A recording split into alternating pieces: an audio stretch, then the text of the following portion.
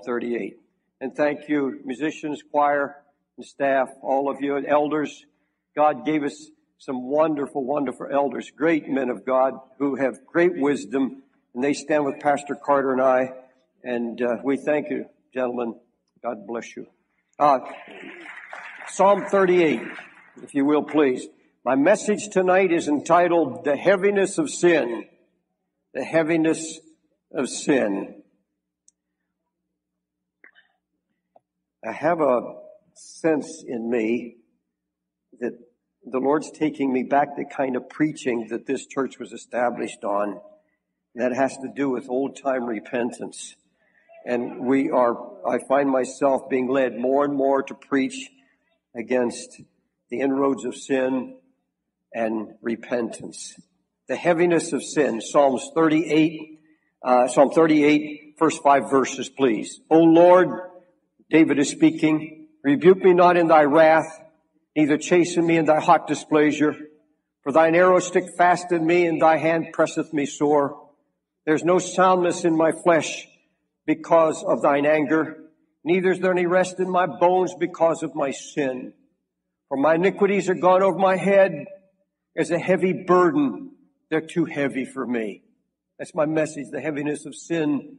My sin is too heavy for me. My wounds stink and are corrupt because of my foolishness. Next verse, I am troubled, I am bowed down, great I go mourning all the day. Heavenly Father, I pray that you give me now your mind and your unction and your anointing, because I can't deliver this message in my own strength and in my own power, but by faith. Now I take your authority, Jesus, over every principality and power of darkness, every spirit of iniquity that would try to hinder the flowing of the Word of God into the hearts that need it tonight. Lord, I need this message, and everyone in this building needs it. And I pray, Lord, you speak supernaturally into our hearts. Lord, we love you with a passion. We're here, Lord, for no other reason than to bring a body into the fullness of Christ and one day present them to you, Lord. I have to answer one day as I stand at the judgment seat.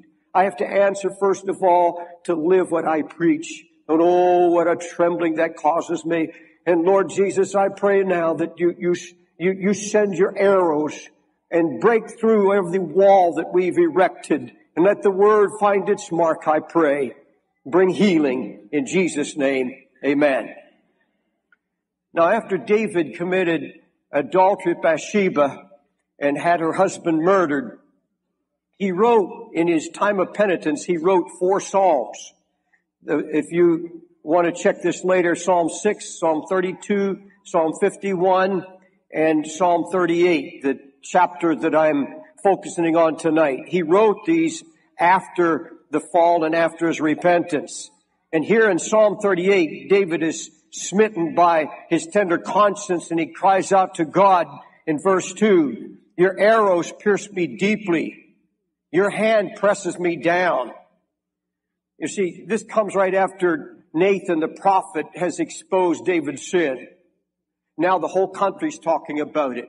David is living out the shame caused by his sin. I think the thing that sends terror in David's soul is what Nathan told him about his sin. You have caused the enemies of God to rejoice. Folks, that more than anything else sends the greatest fear into my heart that I could ever fail God and bring shame on his name so that the enemies of God would mock.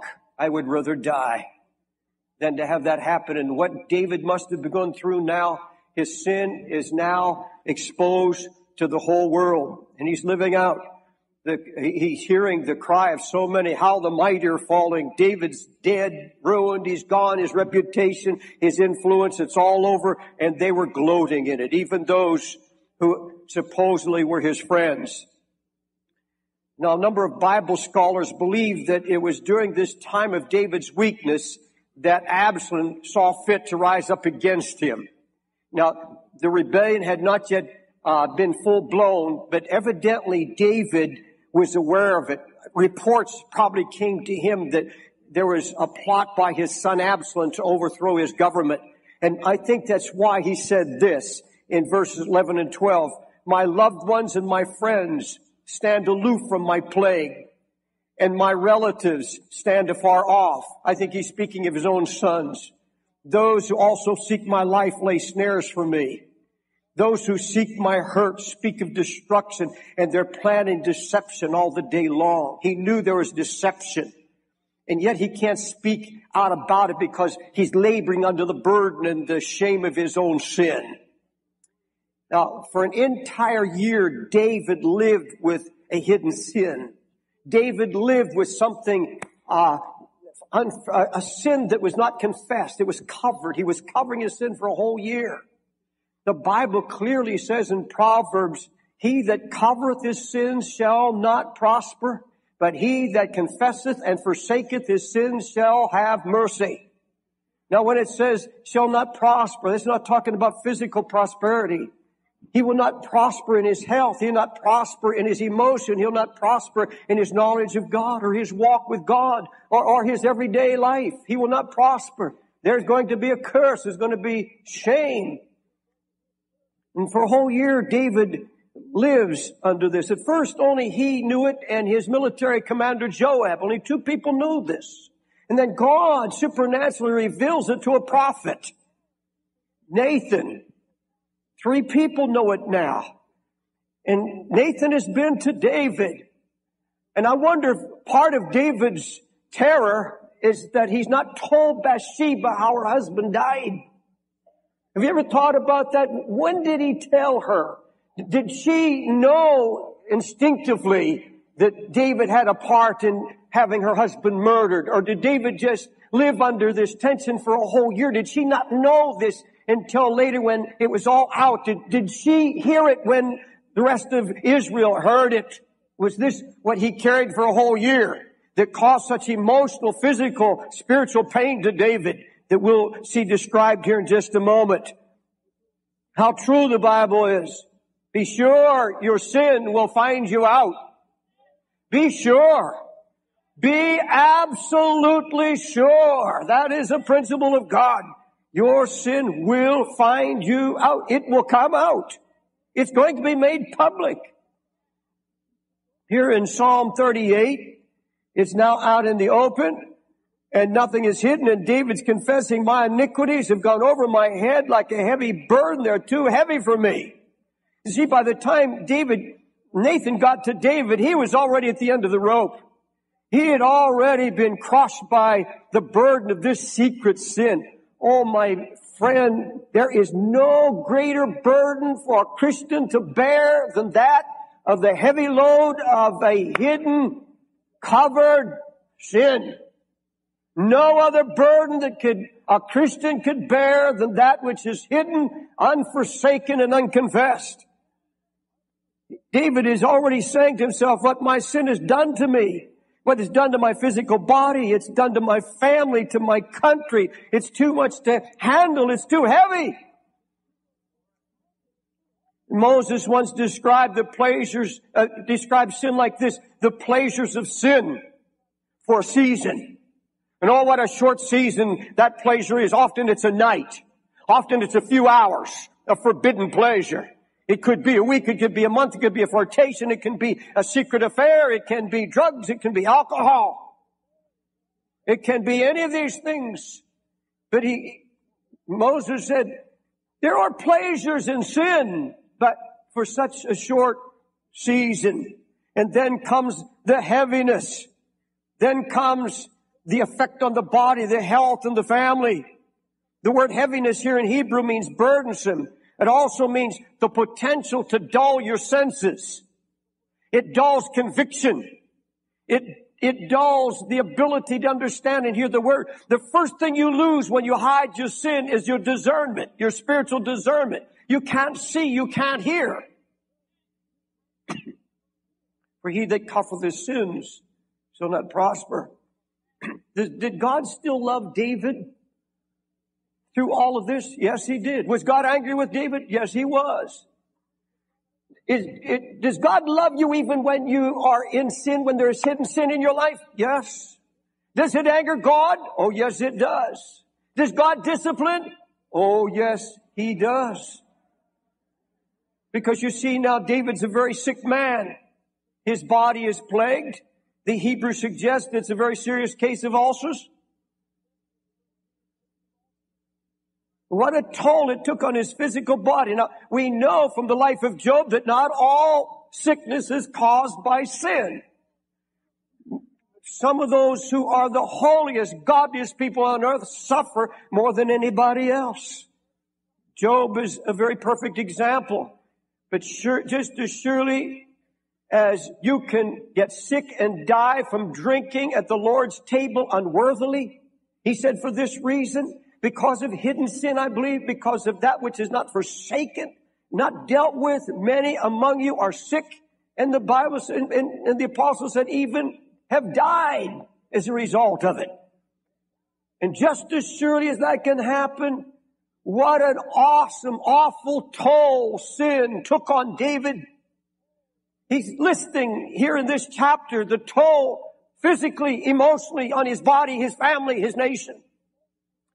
And there's not a person here in this service, behind me, before me, anywhere. There's not one person in this building that has not experienced. If you love the Lord, if you really have a heart for Jesus, if you really believe you're His child, and you have sinned against God, or you have fallen into a sin, or you have a covered sin, or a hidden sin, or a besetting sin that's not been dealt with, I tell you, you have gone through this same thing. I've been there. I know what it's about. Years ago in my young pastoral life, I've known what this is. Not speaking of adultery. Don't try to figure out what my sin is. You've got enough problems with your own.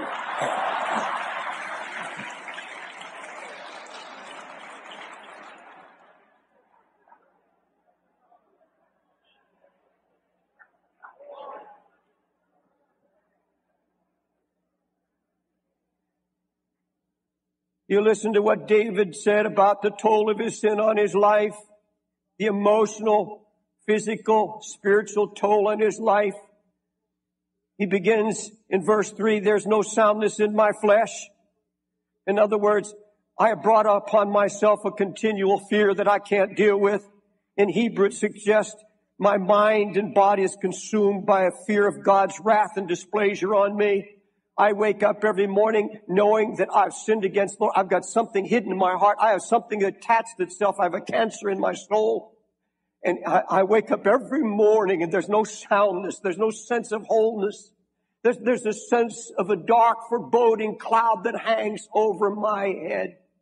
I tell you, if you love Jesus, if He's your Savior, if He's the blessed one in your life, and you have sinned, you know the grief it causes Him. You cannot wake up with peace. You cannot wake up with a quiet, joyful spirit. There's no soundness, he said, in my flesh. In my mind is constantly aware that I have sinned against God and I have hidden it.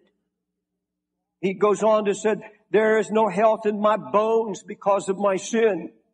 Now, bones here should be translated my body. Have you ever used this expression? I do more and more as I age.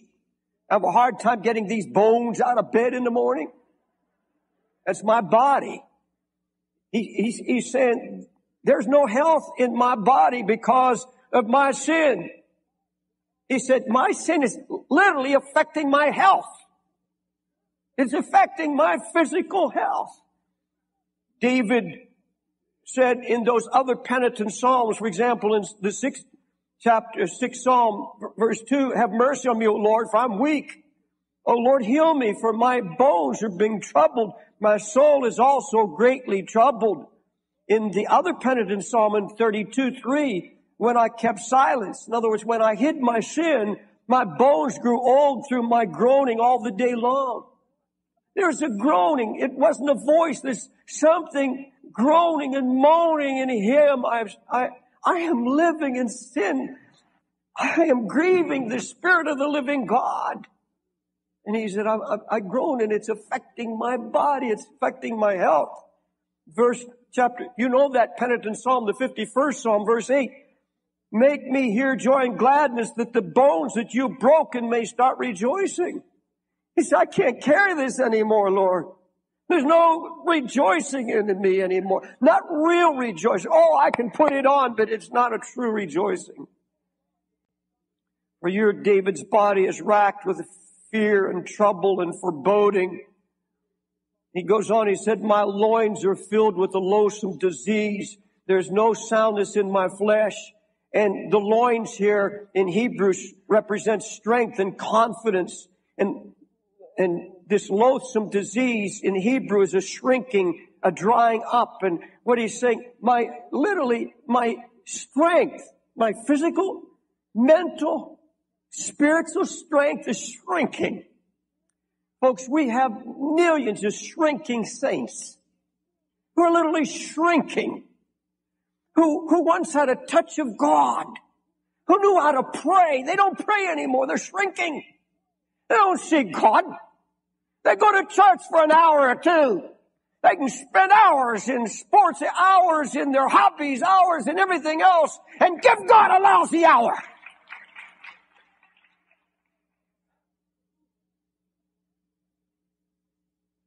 I've told you, and I want to repeat it.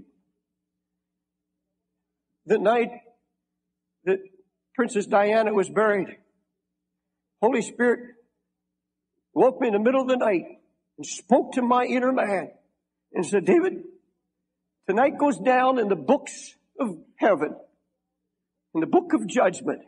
It's one of the greatest nights of judgment in the history of mankind. I said, what do you mean, Lord? He said, it's because millions of my people who have never spent 15 minutes a day seeking my face, never been up for an hour with the burden of the Lord, got up at 2, 3, 4 o'clock and sat for 4 hours watching television, watching a princess die, and not even an hour for the King of Kings and the Lord of Lords. I'm not condemning you for doing that. I'm not saying that's wrong.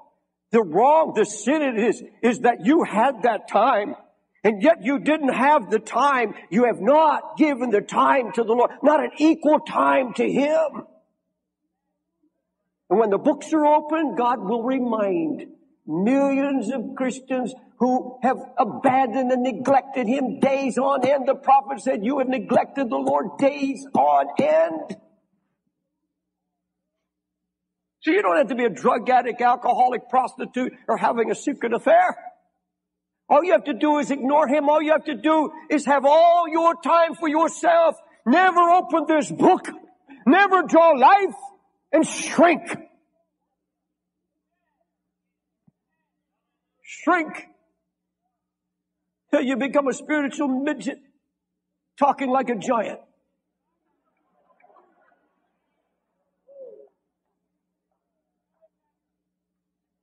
David goes on, my wounds stink, and they're corrupt because of my foolishness.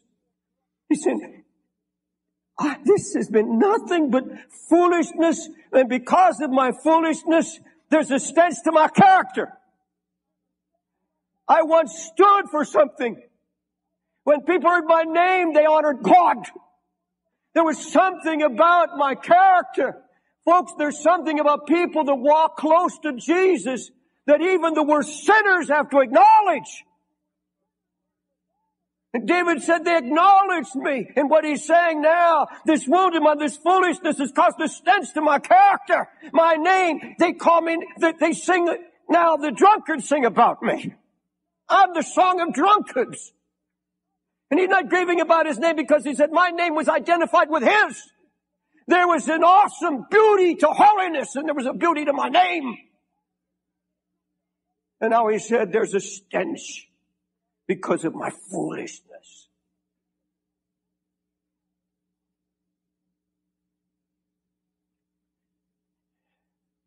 He said, I'm a troubled man. I'm bowed down greatly. I go mourning all the day long. He says, I'm getting up every morning troubled, bowed down with fear and guilt. I'm not a free man. I go about my days, I go about my work without peace. And in the Hebrew, it means a dark, amber-colored, heavy sadness. How do you get up in the morning? The joy of the Lord, is there a song in your heart? This is the day the Lord has made. I will be glad and rejoice in it. Or is that moaning, groaning of the Holy Ghost in you because He loves you, because God loves you? The hound of heaven is there in the morning. The hound of heaven. Talk about groanings that can't be uttered.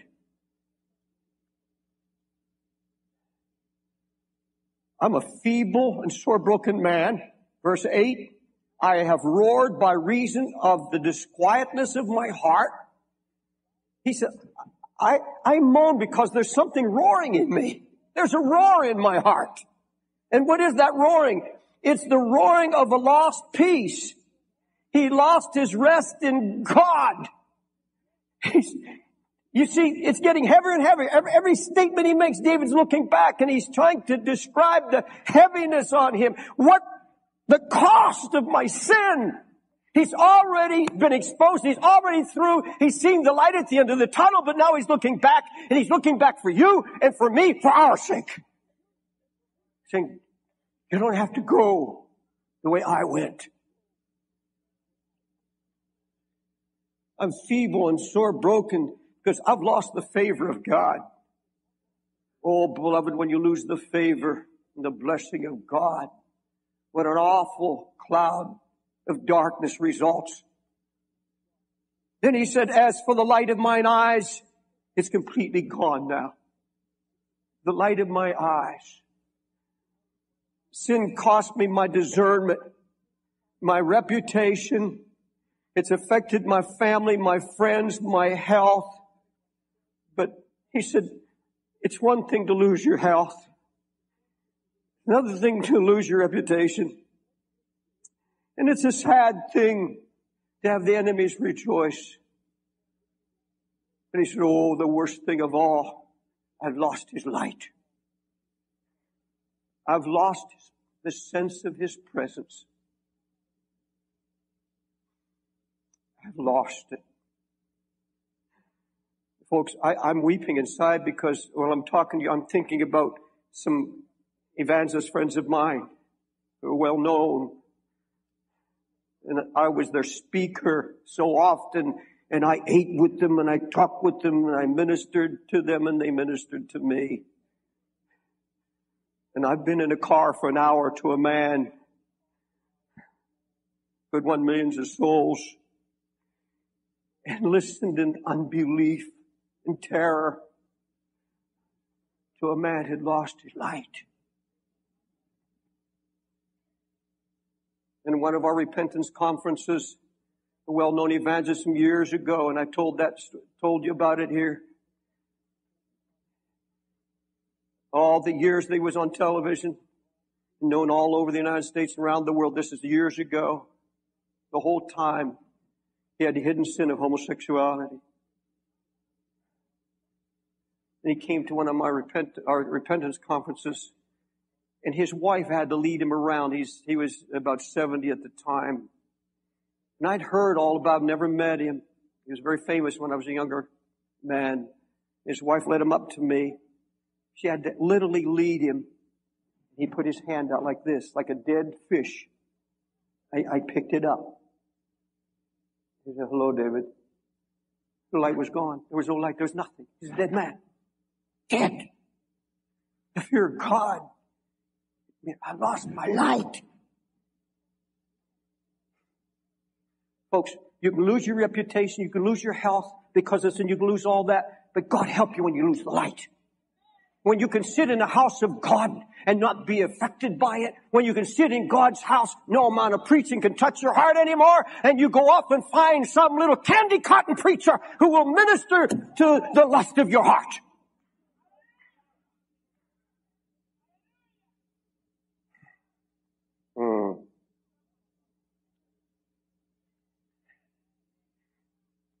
Because he lost the spiritual light, he lost his right to rebuke and reprove sin in others. Listen to him. But I, as a deaf man, heard not. Thus I was a man that heareth not, in whose mouth there's no reproof. Now remember what Paul said to Timothy, to ministers you're to reprove, rebuke, and exhort with all long suffering. But the one who hides his sin has this thundering message in his soul. You who say, do not commit adultery, do you commit adultery? For the name of God is blasphemed among the Gentiles because of you. In other words, are you teaching others how to live and yet you have the hidden covered thing in your own life? He said, you have blasphemed my name. Oh God, you blasphemed my name.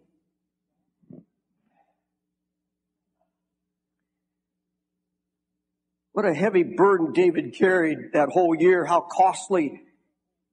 And listen to David's heart cry.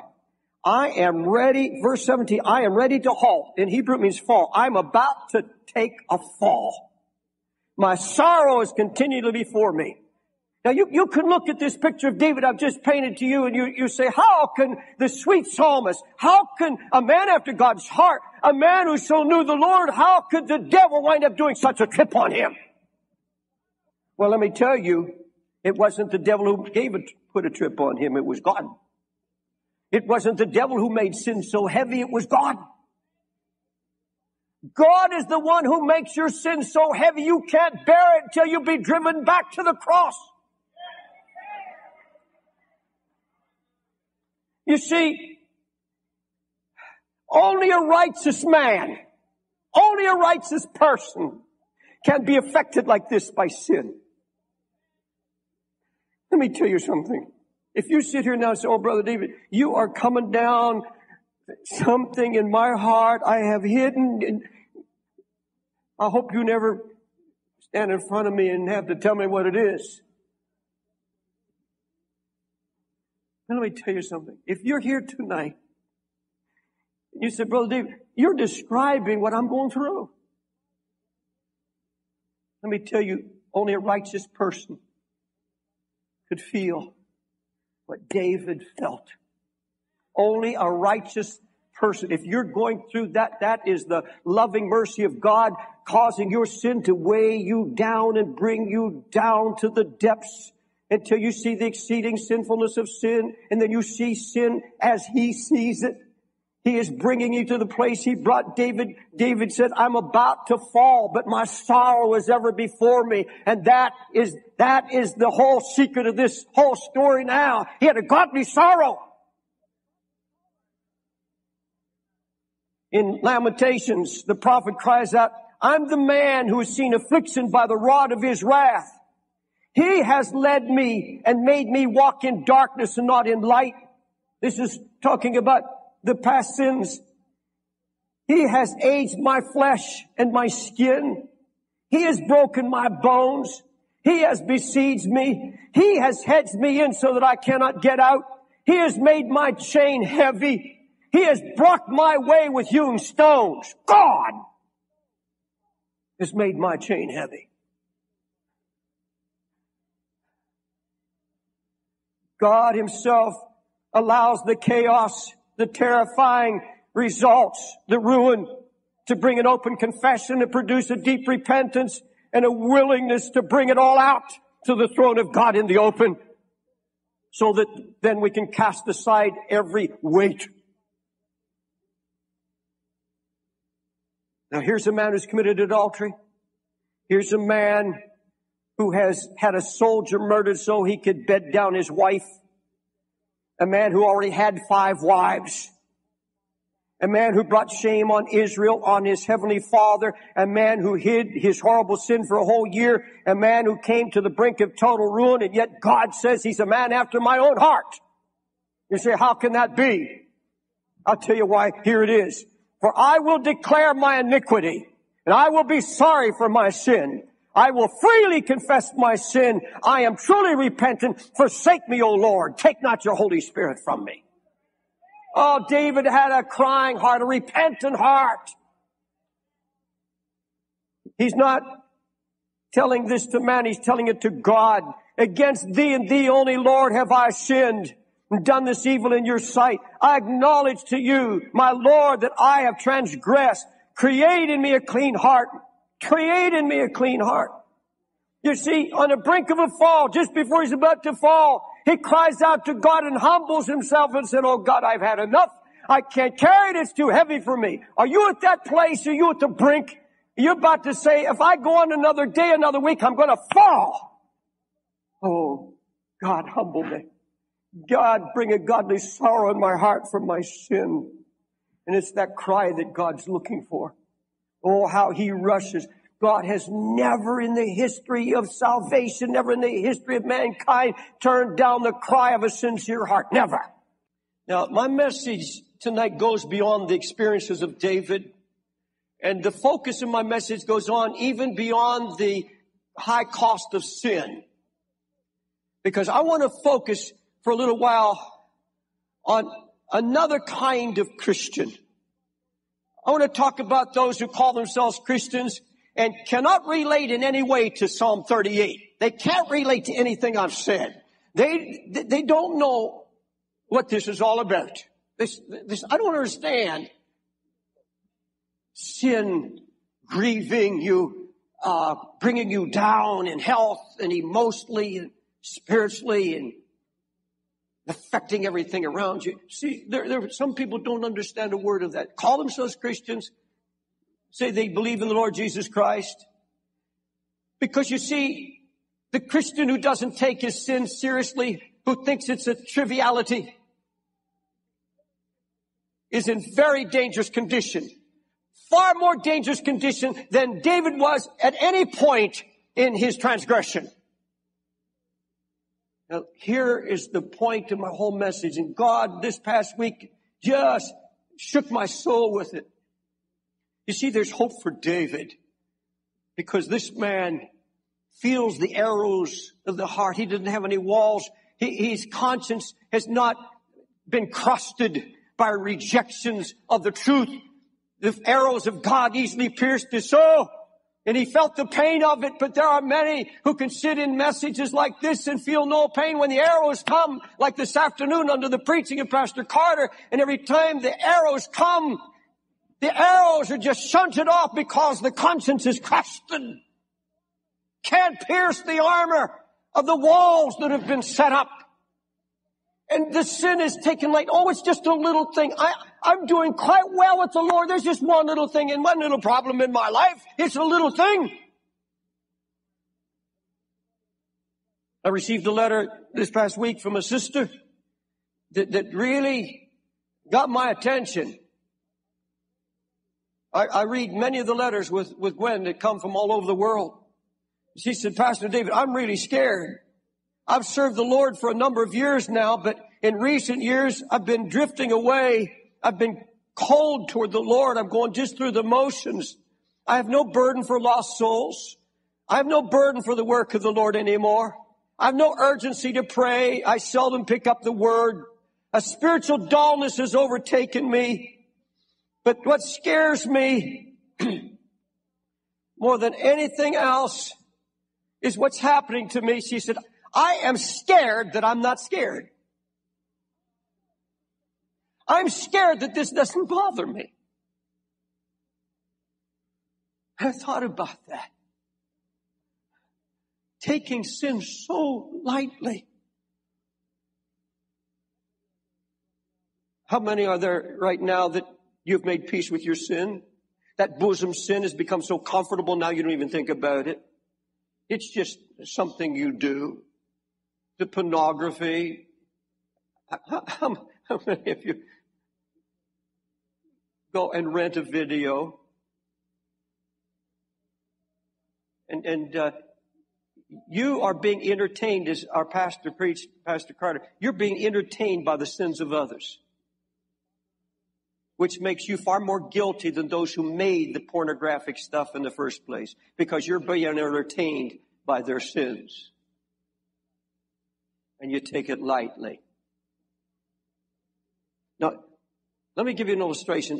Don't turn there, but in the 8th chapter of Ezekiel, there's an amazing story of 70 elders of Israel coming to visit the prophet Ezekiel to get a word from the Lord. And they come as God's servants. Now, remember, they are in the service of the temple. These are priests, and these 7 priest elders come, they're priests and elders, and they come to Ezekiel to worship the Lord. It's a worship service and to hear the word of the Lord. It's a preaching worship service. And they come very piously. And Ezekiel said, as I sat in my house with the elders of Judah sitting before me, suddenly there came a fiery appearance of a man in brightness, the color of amber. Now, these 70 elders have hidden sin in their life. They are going through all of the temple ministry. They are killing the lambs. They are at the laver, washing their hands. They go into the holy place. They have the incense. They're going through all this, and nobody knows about it. Outward, everything looks pious and holy. But these men belong to a secret society of sun worshiping. These men have a bevy of prostitutes in the temple, weeping for Tammuz, the god of fertility, and a part of the worship was acts of prostitution, even with the priest. And these men are full of lust. These men have secret sin, and they're coming piously before the man of God, and suddenly God appears. The glory of God comes into the room. In fact, the prophet says, and behold, the glory of the Lord, the God of Israel, was there. I want you to notice how Ezekiel is impacted by the glory of God. He is lifted by the very locks of a hair. Now, this is not actually happening literally. It's a vision. And right in the room, God's going to pick him up and hang him right over the temple and expose everything that's in their minds, because when the Spirit of the Lord came, Ezekiel, the man of God, walking in righteousness, gets a vision of the terror of sin. He gets a vision of the horror of the abominations in God's house and the hidden things in the heart of man. Folks, when the glory of God comes, it comes to expose sin. It comes to expose every hidden thing in our life. And that's the way we're to respond, like Ezekiel did. His eyes are suddenly open. And Lord said, I'm going to show you abomination after abomination. I'm going to show you sin as I see it. And he is literally suspended between heaven and earth. And he said, look, these men are putting up walls. They're putting up walls. They're not moved. The glory of God's in the room, and they're not moved. They're sitting there comfortable. They're not listening. They're not hearing. They're saying everything's all right. It's just a little thing. We worship Jehovah. We got this little thing on the side. Totally unmoved. They have covered their sin, and the glory of God is in the room, and it doesn't touch them. Amazing. And honey, sit down. Would you sit down, please? Would you please sit down? We'll minister to you after the service, honey. Listen. God says to the prophet, look, they're putting up walls. I'm going to cut a hole right into their minds now, in their imagination. I'm going to show you. He said, now dig into their minds. Dig into their hearts. I'm going to show you what's in their mind. And he said, when he dug through, he saw creeping things in all the walls of their imagination, an abominable beast. Those are demonic strongholds, demonic beasts in the house of God, in the ministry. Folks, I believe more people are going to go to hell by false preachers than any drug pushers or anything else. I think ungodly preachers are going to send more people to hell than any other force on earth. God, oh, what a wailing and weeping on Judgment Day when ungodly preachers, unmoved by the gospel, hiding secret sin and living absolutely in lust and fornication and all kinds of foolishness, stand before a holy God, given over to their sins.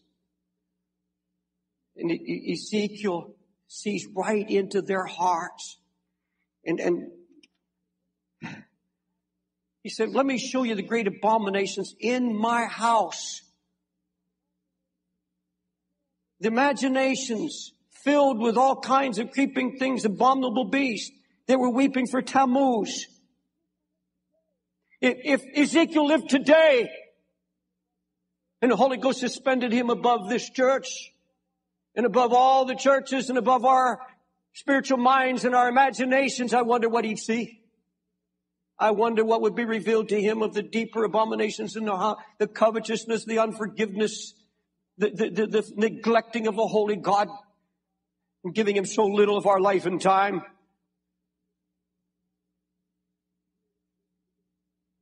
And here, listen to this. God said, let me tell you, Ezekiel, why these men can sit in the presence of my holiness and be unmoved. He said, is it a light, in the Hebrews trivial, is it a light trivial thing to the house of Judah to commit these abominations which they commit here? They have put the branch to their nose.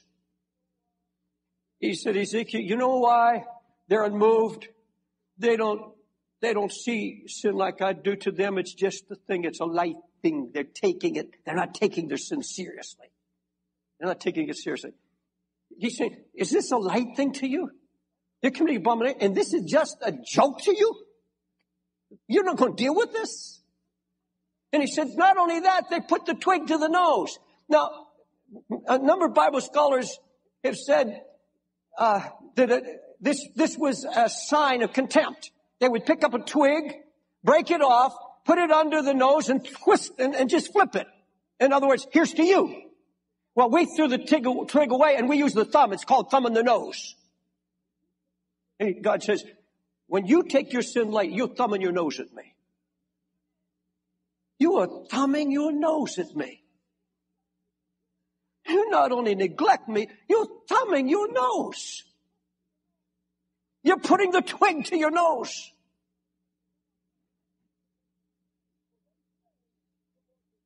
For they say, the Lord does not see. Nobody knows. It's all hidden. Oh, not for long. Not for long. But you see, these priests, they're not like David. They're not burdened down with the heaviness of sin. The load of sin was light to them. There's no smiting conviction. There's no loss of strength. There's no physical or emotional pain. They're not troubled. There's no fear, no guilt, no ulcers, no inner roaring, no moaning over sin. They're deceived by what Moses called a false peace. You've heard Pastor Carter and myself talk about it. And here it is that they bless themselves in their hearts saying, I shall have peace though I walk in the imagination or stubbornness of my own heart, to add drunkenness to thirst. In other words, there's no difference between a drunkard and me. There's no distinguishing between good and evil. They've lost all ability to distinguish between, they can't tell this between thirst and drunkenness. And he said, they say, I have peace, when I walk in the stubbornness of my own heart. Oh, there is a peace. It's a false peace. It's a judicial judgment of God. It's a peace that comes upon those who God knows will never again ever want to repent and turn to the Lord. Let me ask you in closing, how heavy is your sin? You say, oh, Brother David, I can't carry the load anymore. That's good. That's the cry of a righteous soul. Oh, God, I'm sick of my sin. I am so tired of it. But folks, if it's not making you sick, if it's not making you weary, if it's not making you heavy burden, then God help you. God help you. I want, if there's sin in my life, I want God to so put his hand, make it so heavy on me, I can't last another day until I go to the throne. For David, now the hiding's all over. The sin is out in the open. And he's seeing light now at the end of the tunnel. And listen to his triumphant cry. I acknowledge my sin to you, Lord. And my iniquity I have not hidden anymore. I said, I will confess my transgression to the Lord. And you forgave the iniquity of my sin. You now are my hiding place. You shall preserve me from trouble. You will surround me with songs of deliverance. Shout for joy, all you upright in heart. Oh, you can get your shout back. Hallelujah. You can get your joy back. How? He said, I brought it out to you, Lord. You don't have to get up and announce it publicly.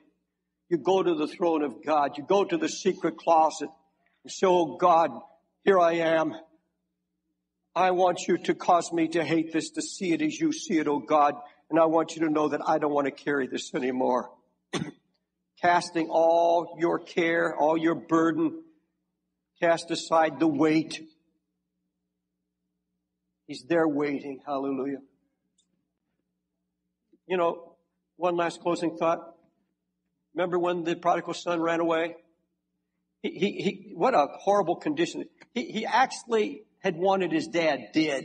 It's the only way he could have got his inheritance. But since he couldn't wish his dad dead with all, not only if he tried to plot his death, but he had to have his dad dead to everything. And what a spirit of murder, a spirit of hate and rebellion and sin. And he goes out and wastes everything. And then he comes back. And when you picture that heavenly, you picture that earthly father as a type of Christ, going out, running to him and falling upon him and kissing his neck and saying, welcome home. Welcome home. My cry to you right now, my plea to you as a servant of the Lord, as a shepherd here in this church, that you not walk out tonight with anything hidden in your life. For he that covereth his sin shall not prosper, but he that confesseth and forsaketh his sins shall have mercy. Mercy. The tender, loving mercy of the Lord. He's waiting to kiss your neck, put a new robe on you, clothe you, bring you to a feast of joy and a shout of victory. Hallelujah. I want you to stand.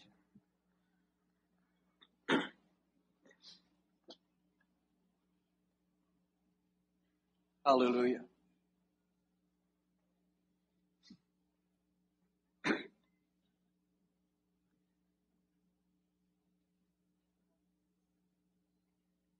A thought just hit me because I've been looking out over the crowd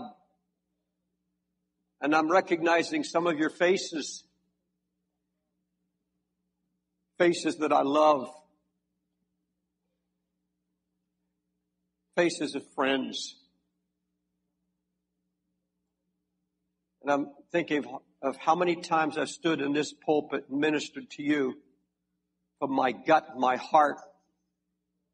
Loud, soft, tears, joy, every way possible. And yet a deep sadness in my heart because you're still not hearing me. And I walk out that door tonight, not really moved, not really convicted. When I was standing here, I was picturing myself on Judgment Day before the judgment seat of the great white throne judgment, when I have to be one of those who indict you, to remind you of every message. What an awful thought to have to stand before some dear friends that I've loved and ministered to and poured my heart out on Judgment Day. And I'm not trying to be schmaltzy because that doesn't save anybody. Because I try to scare you, you just the scare lasts 10 minutes and then you get mad at me. But the truth is, the pain I feel already that I'm going to have, and Pastor Carter and we'll have when we stand before you on Judgment Day. I said, why didn't you listen? What was it that kept you? Why didn't you move toward God? What did it take? What was wrong?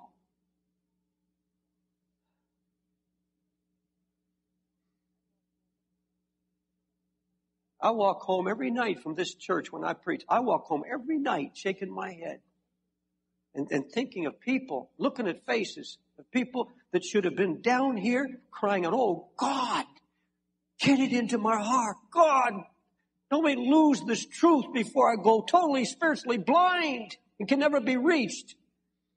Because you see, if you come to this church and you hear all this truth and you get all this light and you sin against that light, oh, The judgment on Hitler is nothing compared to what you face, because he didn't have the light.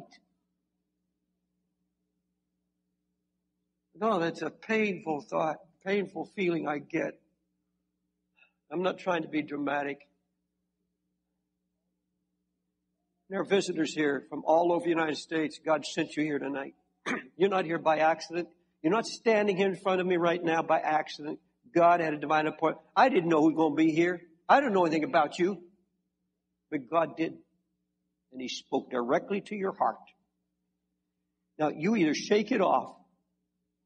You don't even have to come down to this altar, but you have to make a decision before the Holy Ghost right now. God, I'm going to change my life. There's going to be a change. I'm not going to be the same man. I'm going to be the same woman. I walk out of this building. I'm going to change by your grace. God, I want this word to go in my heart, and I want it to change me. Oh, God will come rushing to your side. God will strengthen you. He'll change you. He'll give you back your first love. Heavenly Father,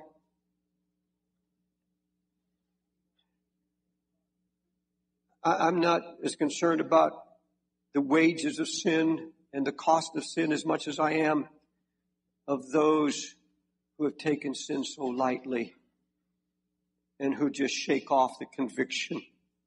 God, what a dangerous place.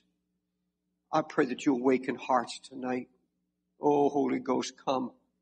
Patient Lord, long-suffering Jesus, come and minister now life and hope for those who say, my sin has been carried long enough, I can't carry it anymore. If you're tired of carrying your sin, just get out of your seat and come and bring it to the altar right here now. Just bring it here. Say, Lord, I want you to make me ready tonight to lay down everything hidden, secret in my life. Nobody needs to know what it is. You take it to the Lord. Up in the balcony, go to the stairs on either side and come down any aisle. A lot of people are coming, so you don't have to be ashamed. Don't be ashamed. Get it settled. Get it settled right now. You don't need any mood music. You let the Holy Ghost. There has to be true repentance. Don't come unless you're ready to repent of it. Until you're ready to say, oh God, I want to see my sin as you see it. It's not a trivial thing. It's not a light thing. It can damn my soul. Jesus, help me. Hallelujah. It's always looking for a heart cry. Oh God, I have to have help. I've had enough of this. I'm ready to come to you, but you're going to have to give me your strength. You've convicted me of my sin. And listen to me. This is powerful. This is good for you if you listen. The same Holy Ghost convicts you. It's the same Holy Ghost that has the power for you. You can say, if I'm being convicted, that means He's going to give me power. He would have convicted you without being willing to give you the power also to live above the power of sin. Hallelujah. I want you to lift your hands to the Lord. Scriptures, I would never lift holy hands. They're made holy only through the righteousness of Jesus. And I want a gut cry, a cry of repentance. Come on, in your own words, repent. You name your own sin quietly before the Lord. Lord, I see this is sin. It's not a light thing. It can damn my soul. I don't want to cover it. I don't want to hide it anymore. Lord, I bring it out to the open. Come on, confess it before the Lord.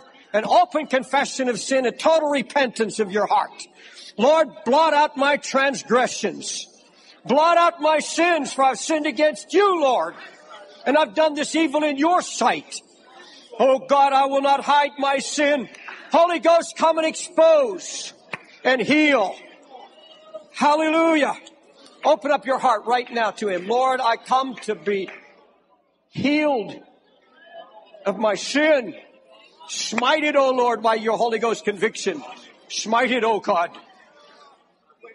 Now I want you to pray this prayer from your heart. Jesus, I've sinned against you, against my Heavenly Father. Forgive me, O Lord. I repent of my sin. It is not a light thing. My load is heavy. And I come to you, Father, to confess my sin. I bring it out to the open. Deal with it, Holy Ghost. Turn the light on. Let me see it as you see it. And let me turn from it. Let me confess it and forsake it through the power of the Holy Ghost. Sanctify me, Lord Jesus. by the Spirit of the living God. I thank you, Lord, that you promise to forgive me if I truly repent and turn from my wicked ways and trust in your grace and your blood. Thank you, Jesus.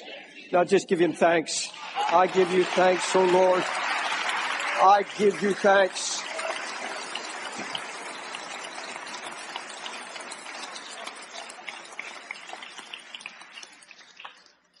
You see, we're not saying to you, just believe on the Lord Jesus Christ and thou shalt be saved. That's only part of it. He says if we confess our sins and turn from our wicked ways, there has to be confession. There has to be repentance, total repentance. And folks, it has to be a turning to the Lord, turning away, say, oh God, I want to turn away from my wicked ways. I want to turn to you with all my heart. Renew in me a right spirit. Renew in me my faith. Renew in me a first love for you, Jesus. And that's not going to happen until you ask him. And I'll tell you what, sometimes God won't do it until you take the first step. You draw nigh to me and I'll draw nigh to you. You take the first step and say, I'll discipline myself and get into this. Get into the Psalms. Read 5 chapters every day and mark. You see this Bible marked from page to page? Mark it. And I told you, if you have a Bible you're afraid to mark, give it away and get one that you can mark. Get the right one. Mark it. And let the Holy Ghost talk to you through his word. Here's where your faith comes. Here's where your strength will come from. Hallelujah. And here's where the Holy Ghost will convict you even more deeply. You say, oh, I was smitten by conviction. Oh, listen, it's like peeling an onion. You get first peeling off, say, boy, that's okay. And he keeps peeling and peeling and peeling. And a lot of tears go with it sometimes.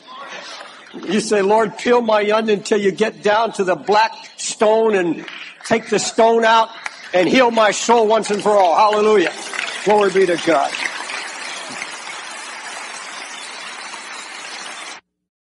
This is the conclusion of the message.